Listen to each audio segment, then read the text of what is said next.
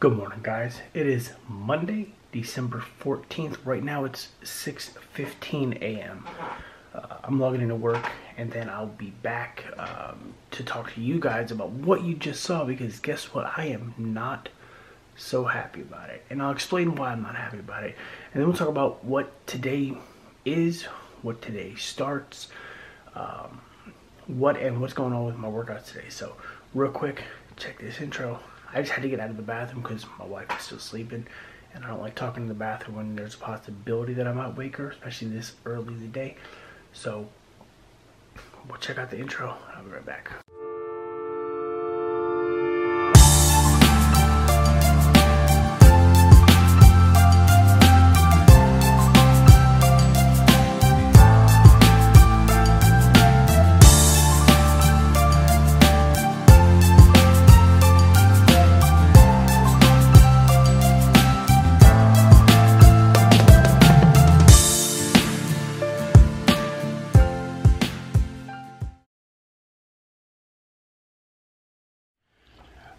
Alright, good morning, guys. So here's the deal for today. So you just saw me weigh in a little bit ago. It's only 6:27, so it's not like I waited a day to talk about this. It's 6:27. I had to log into work. I'm good to go here. I weigh in every morning. Okay, I don't talk to you guys about it because I wanted to kind of like be something I can vlog about. I weigh in every morning, and the last couple weeks I had been doing so well with progress. You know, Thanksgiving, I went from 226 on Thanksgiving morning to 2 days later 231 because of the carbs and a lot of the carbs I was eating. I dropped that down, and then a week ago we went out for Chinese takeout, or not Chinese, we went to a Chinese buffet, and I did really good not eating like a ton of stuff, right? But I went from like 226 to 229. Like, so I was like, boom, bloated with water weight. Yesterday morning, I weighed in at 225. And I didn't eat much yesterday. Like, I ate normal, I ran, I went to the gym to do legs. And to weigh in this morning at 228 at all, point anything, pisses me off. So I'm hoping it's just water, because I know damn well I did not eat 3 pounds worth of food extra. So we'll just play it out, and again, everything will make sense in the end, as long as March 28th on race day, I'm good with where I want to be, and for me to feel really happy about my progress, I need to get out of the 220s. Like, I need to go below 220.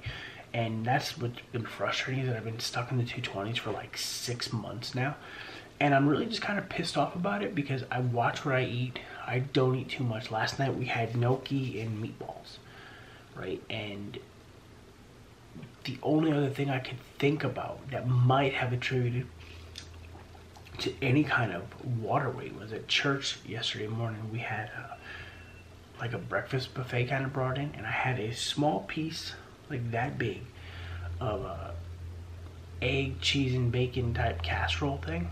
I had 1 biscuit and gravy, and I had a small scoop of grits. That was it. And that was at church. I mean, we had our waffles on Sunday, which have typically been okay. But this is kind of pissing me off, so I'm going to play this week out.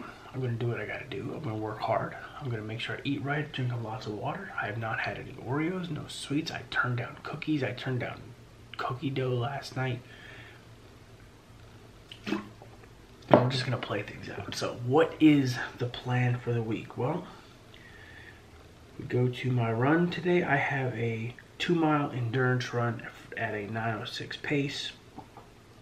This week is the last low mileage week of the plan. So it's going to be a light week, not quite a down week, but definitely not a long week. I have a 2-mile run today, 4x800s tomorrow, 1.75 mile endurance run on Wednesday, a benchmark on Thursday. My long run on the weekend on Saturday is 4 miles, and then a 1.5 mile recovery run. that is my run for the week. Now again, this is the last low mileage week of the plan. This week's mileage is about 10 miles, and then it goes 13 and a half, 16 and a half, 19 and a quarter, 20, 22 and a half. We drop down to 19 and a quarter for a week, then 25, then 21, then 26, then 28. So I mean, I'm going, you won't see a week under the, no, you won't see a 10-mile week again. Not until we finish. This is the last low mileage week of the plan. Also, since today's Monday, it is a weight workout day, so it's a double. The next 2 weeks, the weightlifting plan shifts, okay? We're not doing chest and triceps today. We're switching it up to chest and back. All right, so today at the gym, we're gonna do chest and back. Let's see.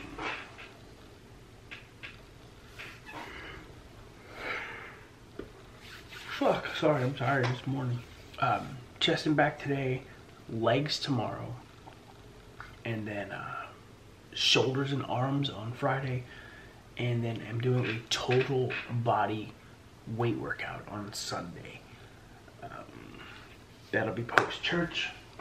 You'll see that in a couple episodes.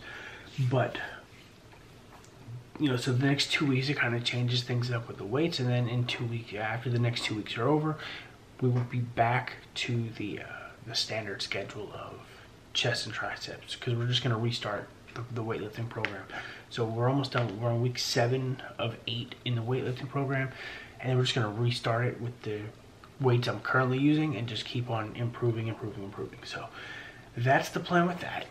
I'm going to wait until later to do all my workouts. I got 2, like I said, I got to run, and then I got to hit the gym. So I don't know which one I'm going to do first, when I'm going to do what, but I'm just going to continue to drink my water, flush out some of this water weight, and go from there.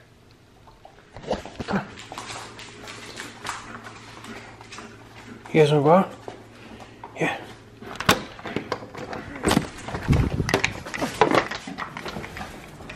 Hey!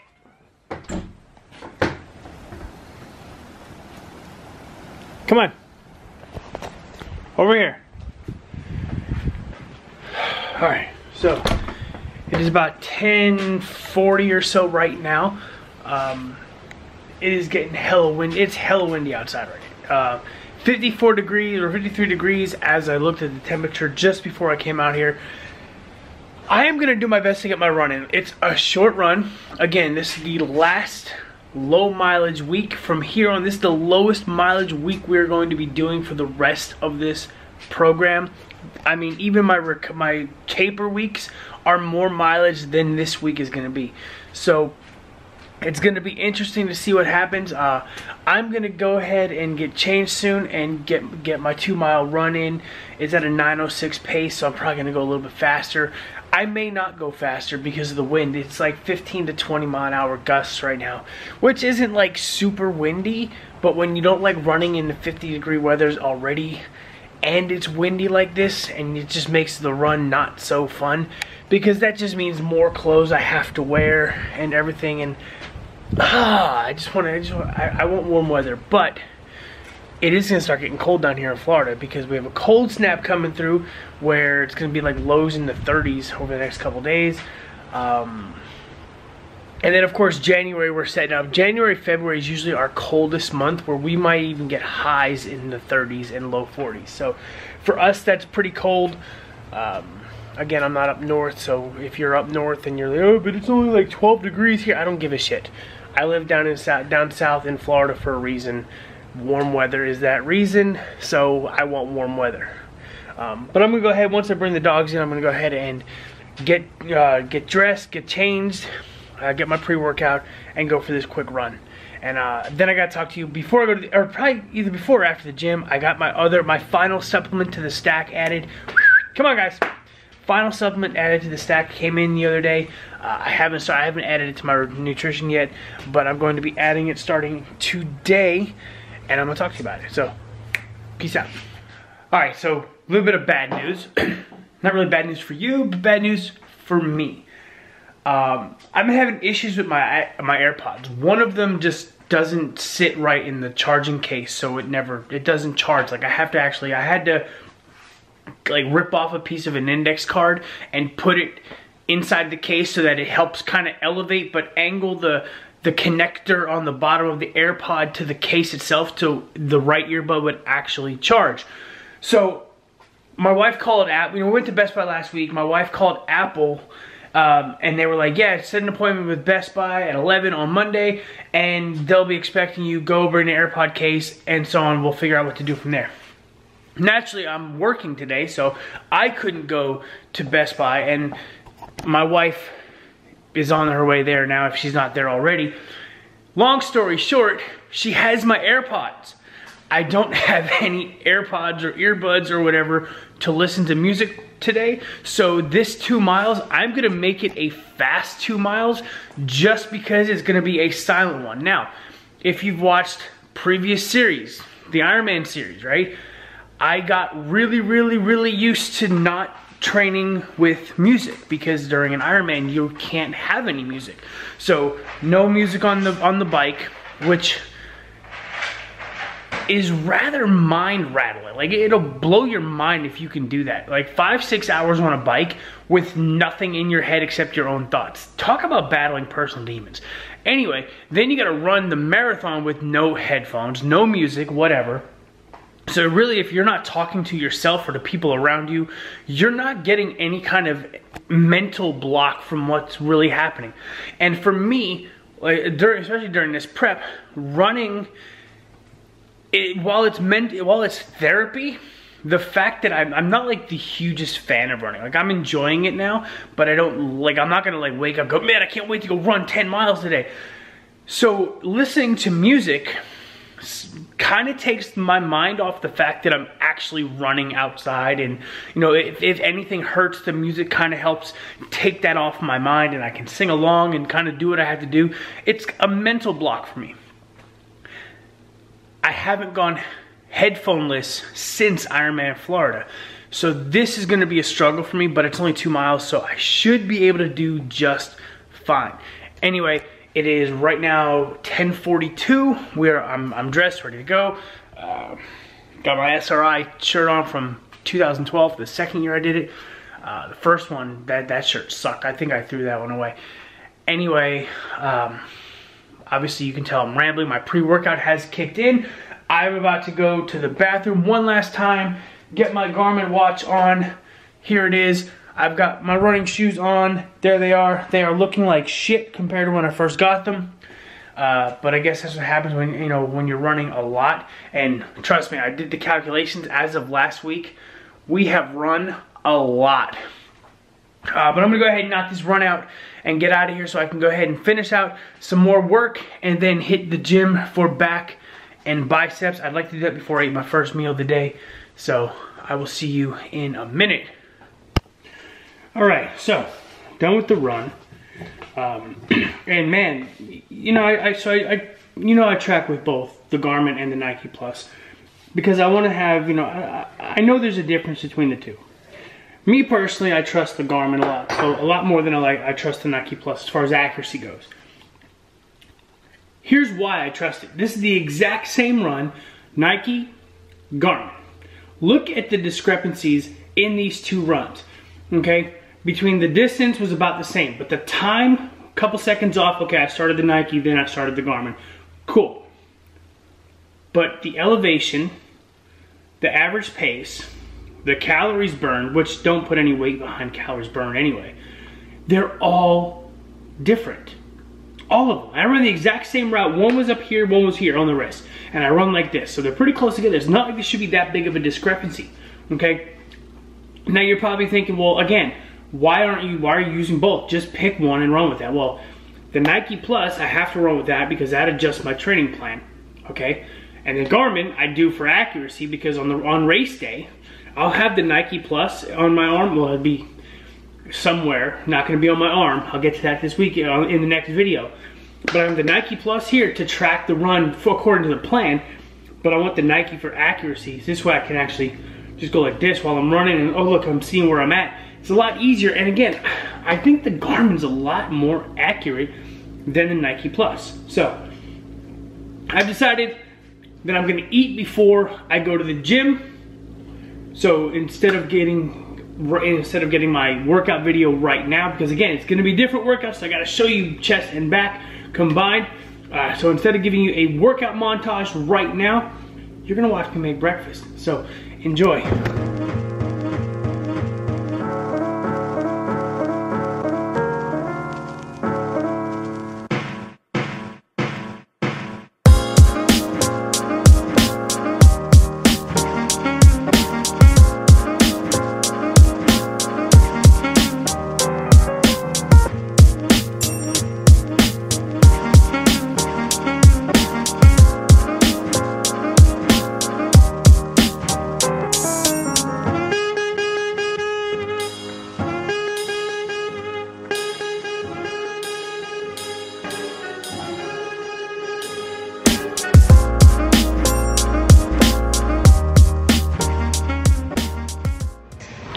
We made it to the gym to do the chest and back workout. Gonna try to keep it quick. There are a lot of people here, so I don't know how much footage I'm gonna get, but I'm gonna get something for you.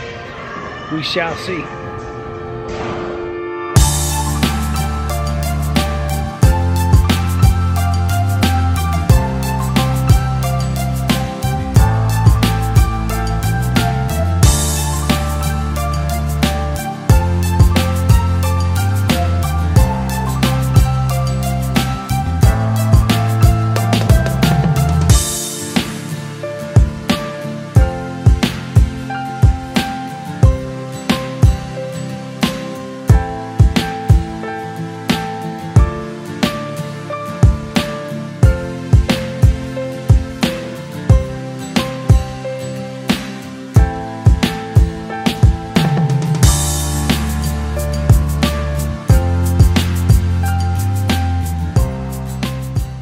So, workout is complete. It's a circuit workout, so it was 4 exercises, obviously, you know, 3 sets of 10 each circuit, followed by core was at the end.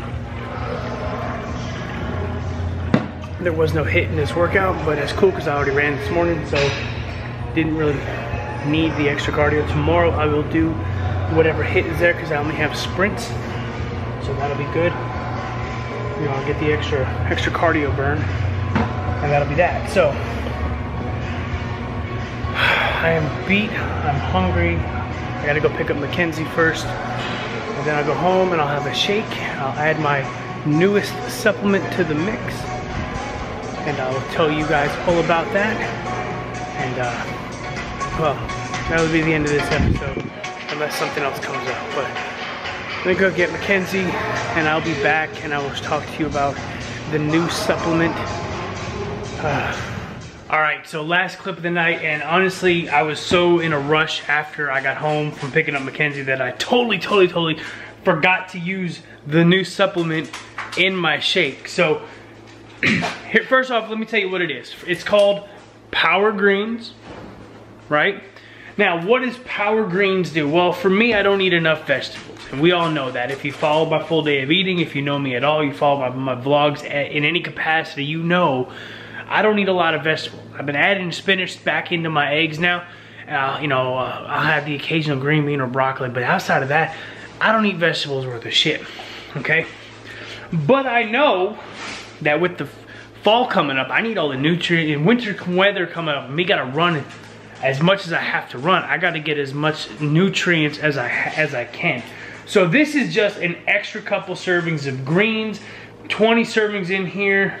Basically, it's, you know, keto. I'm trying to see if it tells me how many are in, how much is in here. But anyway, so it's a 5-gram scoop, and it's basically ingredients: chlorella powder, spinach powder, cucumber powder, celery powder, kale powder, you know, matcha green tea powder. And so it's basically a bunch of healthy greens all in one, all super nutrients. If I'm looking at the dietary facts, the nutrition, 20 calories per little scoop in here. It gives me 2.5 grams of carbs, so a gram of fiber, 1 gram of protein.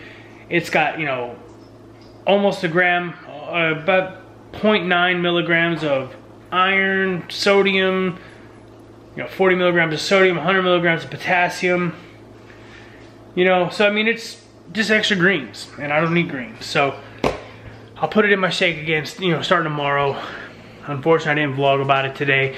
My bad, I forgot. I was kind of in a rush. I went from the gym to pick up Mackenzie to home, had my shake, had a little something to eat, went right in the shower and just kind of chilled out. So that's that. So I'm gonna be adding extra greens into my nutrition plan. Again, not because I think, you know, like I'm unhealthy, but with me running as much as I am and me working out, especially with the weather getting colder, I need, you know, all the immune system support I can get. So why not add extra greens? It's not gonna hurt me in any capacity. It's only gonna help me. So I'm gonna do that and just kind of see how it goes. That's enough, you know, 20 servings will be enough to last me till mid-January. I'll probably get another tub if I like it. It's not one of those supplements where I'm gonna feel crazy effects from it. I'm just gonna know that I'm getting extra greens into my nutrition plan, and I don't have to worry as much about not eating, you know, spinach or broccoli or, you know, whatever else I'm not eating, because I'm getting 5 grams of it in that scoop. So that's all I got. So today I'm gonna end the vlog here. I'm gonna end it with this clip. We got 2 weeks of this switched up schedule, and we're pretty much restarting the lifting back to, you know, day 1, week 1. But obviously I'm gonna keep the weights where they are, you know, where they end week 8. You know, I'm not gonna go back to, you know, like lower weights. I'm gonna keep the weights where they are. I'm gonna keep lifting heavy and push myself and progress as much as I can throughout the lifting. But we're just gonna, after 2 weeks of this current schedule, we're gonna go back to chest and tries, back bis, shoulders, and legs. So that's the plan. Like I said, this is the last low mileage week we've got, 10-mile week, and then we start ramping it up every week. We're starting the home stretch. So when we get to halfway point, then we know we're almost there. We're almost at the halfway point. So last week the work was really just getting started. This week is our, you know, our last small week. Next week we start going crazy. So I'm gonna end this here. Like I said, hopefully y'all have a good night. See you in the next episode.